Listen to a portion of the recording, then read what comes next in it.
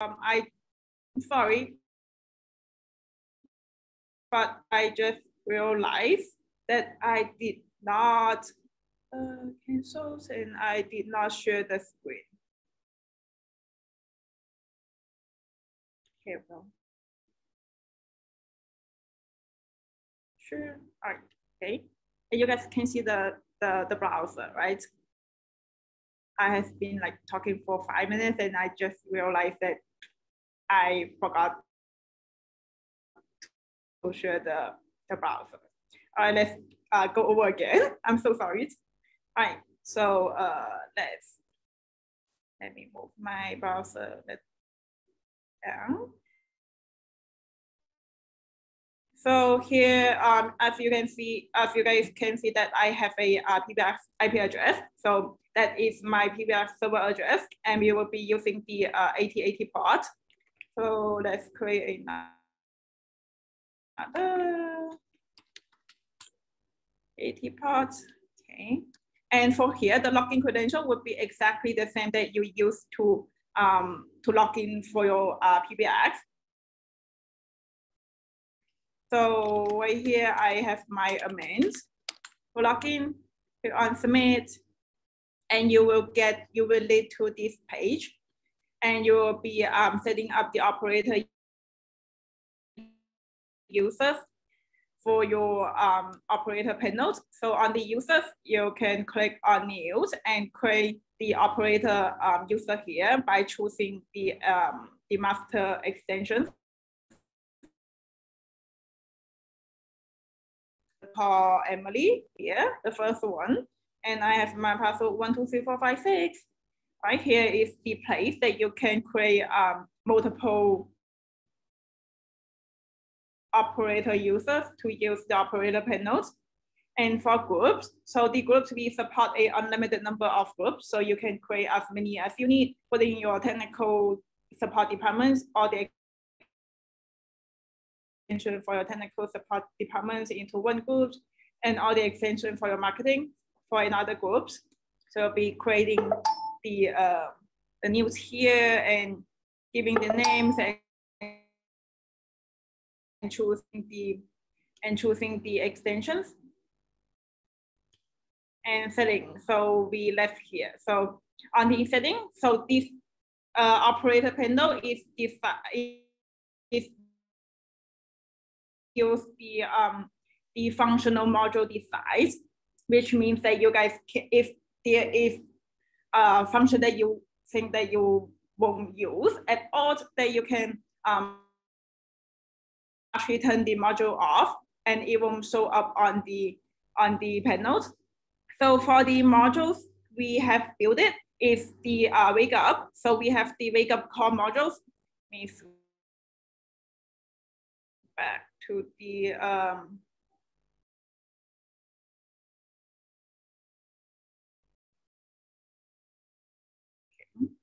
and as you guys can see from the operator panels, we have the wake up call features here. So that is actually a module. If you don't want to, if you won't use the wake up call modules, then you can turn it off from the setting page. Let me move back to this page. And we have the wake up call, we have the contract, which is the address book. And we have the and we have the call forwarding. So it will be regarding to different application scenario. So for example, the wake up call would be probably more than likely to use in a hotel situation. They need to wake up their guests, so they would use the wake up call. But if the PBX is using in a enterprise, that the wake up call features probably not going to use. So that way you can turn off the wake up call modules. Same as the call forward module. If you are in a hotel, you probably won't use the call forwarding features at all. So in that way that you can turn the modules off. If you guys, so we have implemented only 4 Is it four? Yeah, 4 modules here. So if you guys have any ideas or interest or any requests on the module that we can actually put in on our operator panels, please feel free to let us know. And we would love to receive your feedbacks and your suggestion on how we can implement like adding more modules into our operator panels. And we have the route here. So right here is actually using a URL as a post body, signals, which means like any data that is updated in our PBX, we can actually send it to another server using a URL. These things is more for a tenant, and it usually it basically used with a integration with a third party systems. And we have the debug, and you can check like all the data systems information here. So that is a very basic and brief introductions on the operator panel setting page. So where you're going, so you are going to access this page using your IPPBX. Port is 8080, and it has to be a U60, U80, or a U100 system version 3.3.1 or above. So it has to be using the latest version. And let's see what else. And let's move back to the operator panels. Okay, and here is the operator panel. So it is a software application that you can install it on a Windows systems or a Mac OS or a Linux. So would be simply downloading the software from our website and install it, and then let me log out here. So log out. So after you installed the software applications, you will be using the operator user that we just created from the setting page to log in here. And for the top bar, the input bar would be the IP port 8080. And I just created a operator user called Emily, and my password login.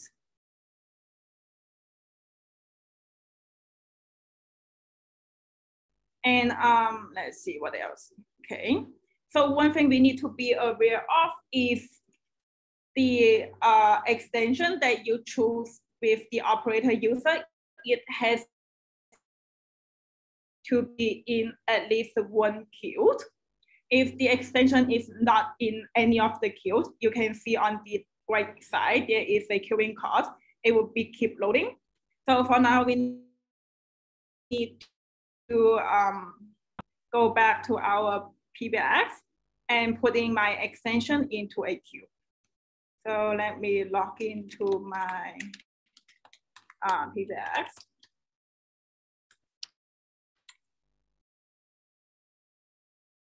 And then I need to put the extension that I use as a master extension to get in at least one queue.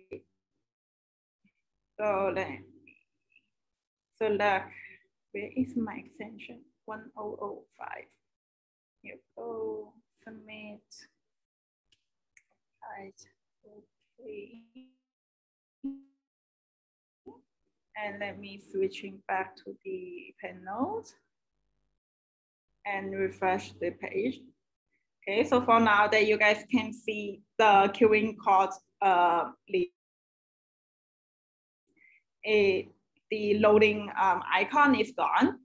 So let's have a brief introduction on these operator panels. And I believe you guys probably familiar with the operator panels already.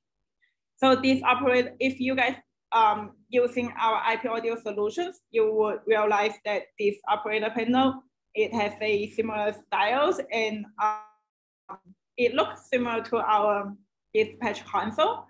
So on the top navigation bar, on the very left corner, we have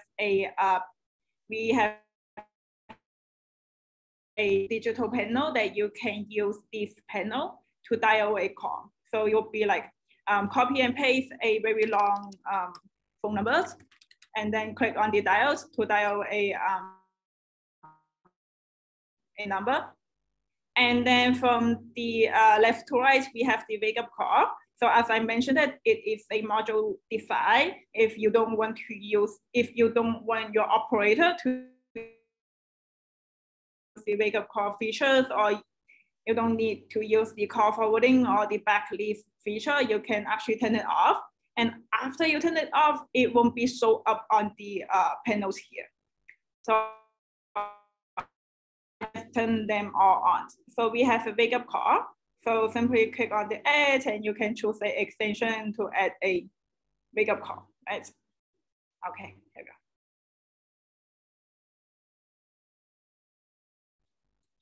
Cancels. And we have the address book that you can manually adding the address into the address book here.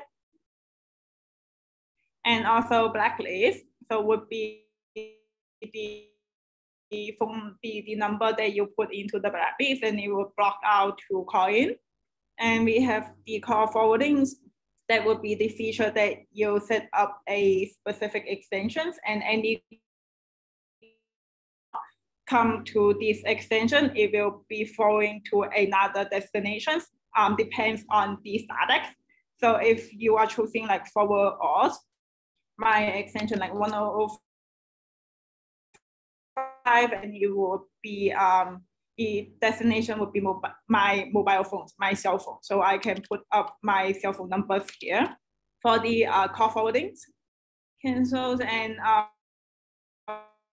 for the call history that you can check on all the call history here by selecting the time periods.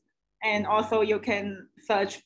So it is a fuzzy search that you can by with characters or like with names or with phone numbers, and we can do a search here.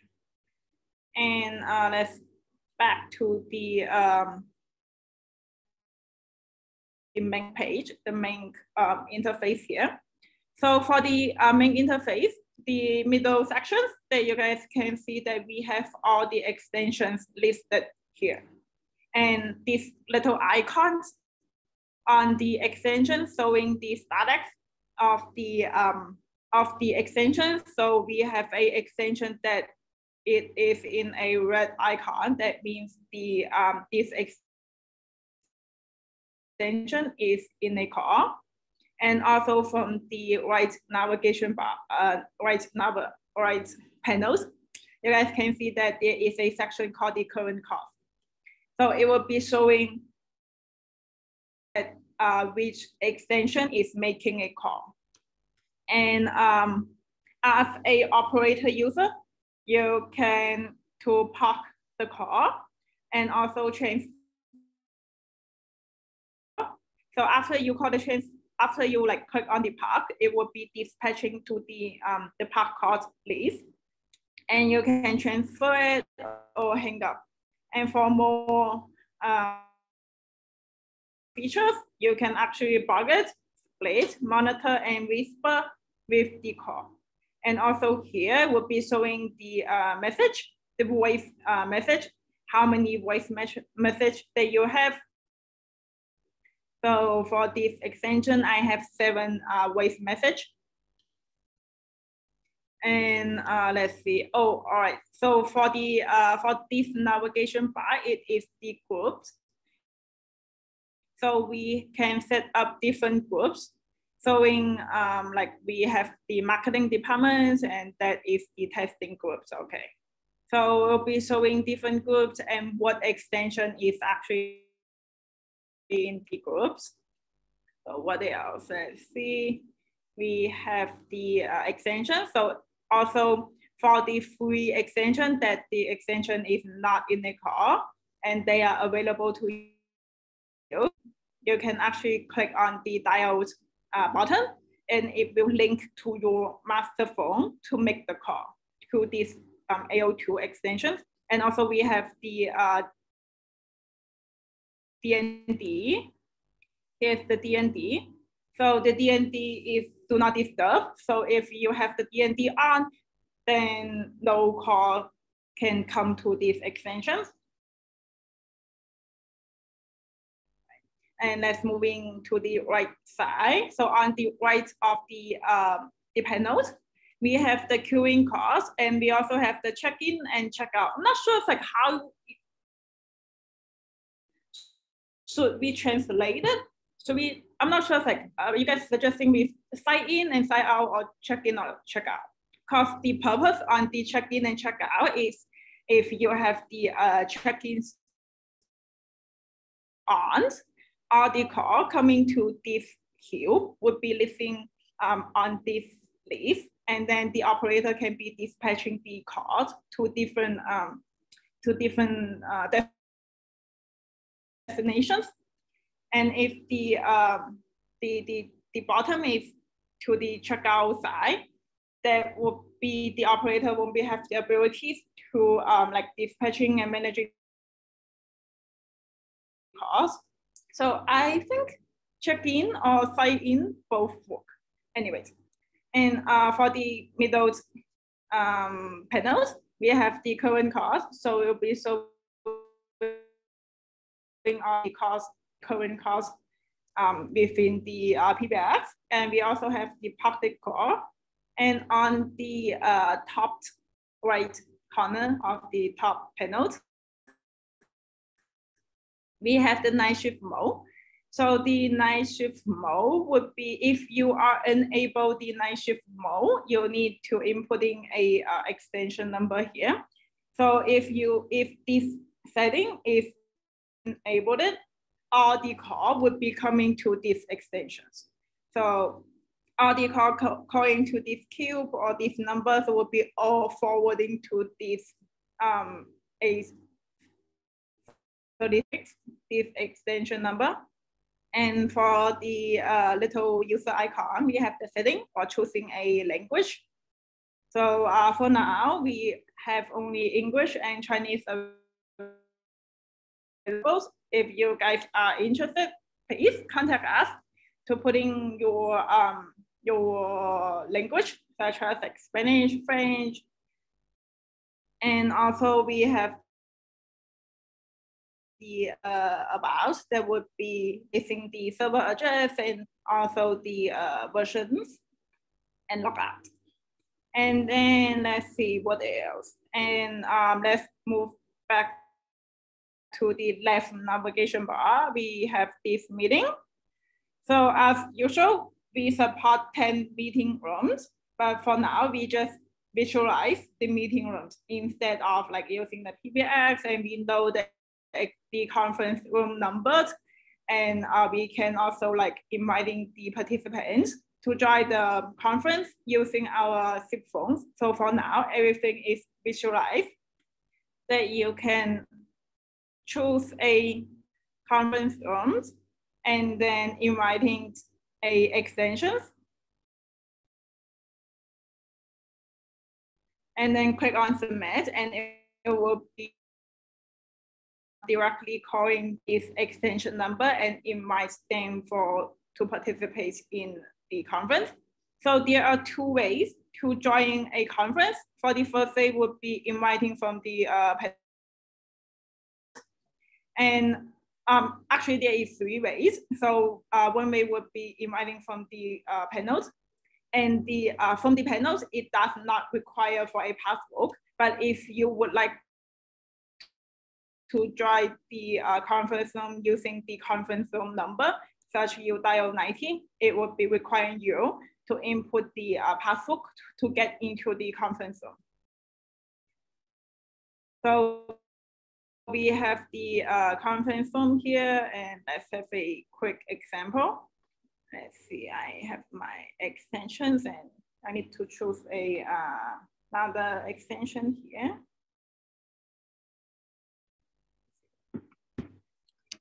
Three, then you click on submit.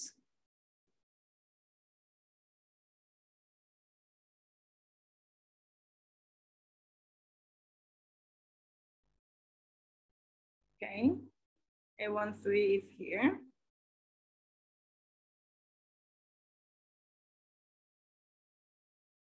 And we are waiting for another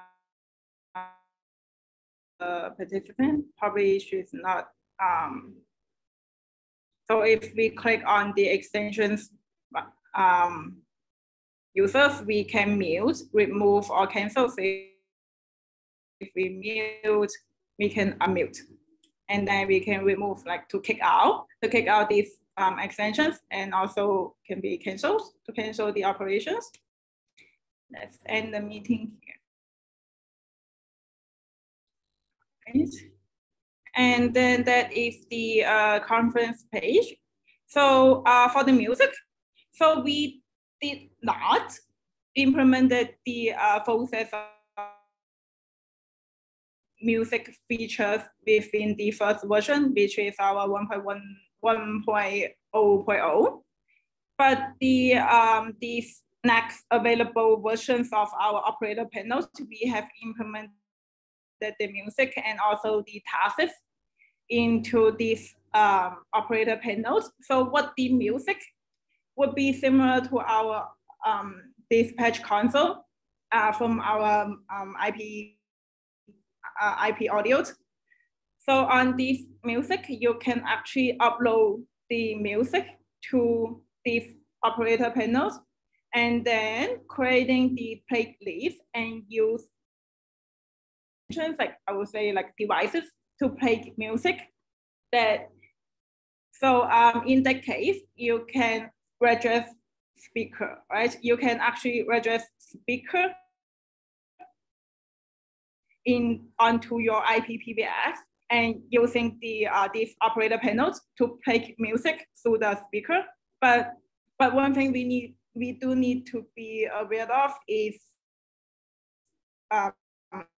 since if you are using, like, let's assuming that you register the horn speaker into onto your PBX, and then you want to play background music, since it will be using the SIP, the section initial protocol, to process the immediate like the media stream. So the sound quality of using a SIP protocol would not be as good as using a media streaming protocol to process the audio there, because like SIP is more mainly decided for use to process like audio, but not for like a high quality music. But it's still a idea. So like sometimes we need to think outside of the box, and we need to like brainstorming what other application scenario that we can done with the PBX, not only to make a phone call, right? So PBX, for now, we can actually register the speaker onto the PBX, and we can make the paging using your phones. So you can actually grab in your phones and making any emergency announcements in that case. And also, if you don't mind on the sound qualities, if you are in a noisy environment, then that also outside, you can register devices. It has to be SIP. So you can register the SIP speaker, like horn speaker or like a column speaker, onto the PBX and using these panels to play music, right? And also for the tasks, that if you guys have used our IP audios, the dispatch console, that we have tasks that you can actually use like to set task and play it within a specific period of time, and like such as on Monday to Friday at 5 p.m. I would need to play a after school announcement. Then that way you can actually use a PBX to real life. So the music and the tasks would be the two modules that we are going to add to these operator panels.